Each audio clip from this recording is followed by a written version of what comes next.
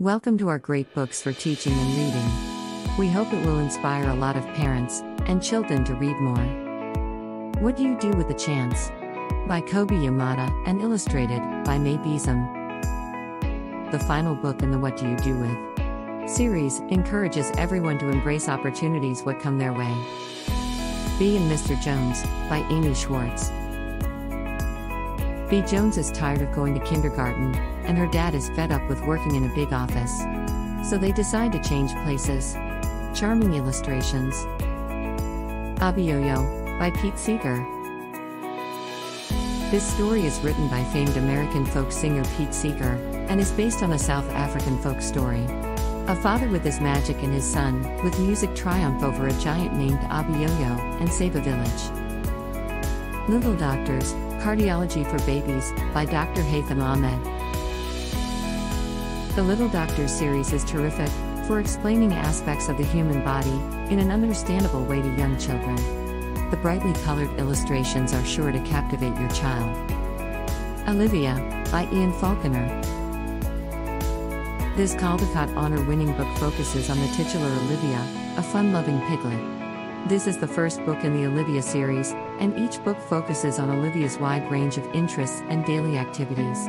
The black, white, and red illustrations are ideal for toddlers. Animalia, by Graham Base. This sumptuously illustrated book teaches the alphabet with alliterative sentences.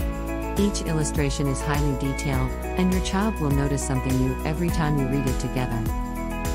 Leaf Man, by Lois Ellard. With autumn fast approaching, this seemed like an appropriate selection. Leaf Man is a man made out of leaves, and he is going on a journey. It is fun looking for shapes made out of the leaves. Ellard is a Caldecott Honor winner, and her illustrations are always a delight. We Don't Need Our Classmates, by Ryan T. Higgins. Penelope Rex is very nervous about her first day at school, but she is excited about the possibility of making friends. However, that proves to be difficult when children are just so yummy to eat. Will Penelope be able to understand why it isn't nice to eat our classmates? Interrupting Chicken, by David Ezra Stein. This Caldecott Honorable Mention winning book tells the story of Little Red Chicken and her papa trying to read her a bedtime story, but Little Red Chicken keeps interrupting. This is a wonderful story to read out loud together, and is very humorous. Harry the Dirty Dog, by Jean Zion, and illustrated by Margaret Boy Graham. Harry is a delightful dog, with white fur and black spots. However, Harry hates baths, and will do anything to avoid them. What will happen when Harry gets so dirty that his family doesn't recognize him? If you like the books, don't forget to share and like. Hit the subscribe button below to be notified about great new books. Let us know what you think about the books by leaving a comment below, or suggest future books.